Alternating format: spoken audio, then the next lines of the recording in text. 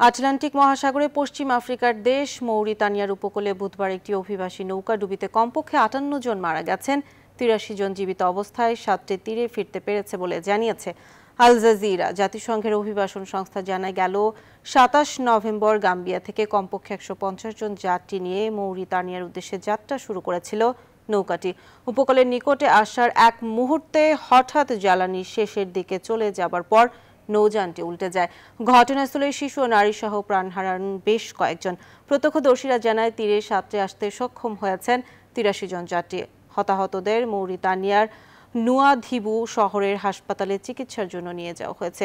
২০০০ সালের পর এটাই আটলান্টিকের ভয়াবহ নৌকাডুবির দুর্ঘটনার মধ্যে অন্যতম বলে জানিয়েছে কর্তৃপক্ষ।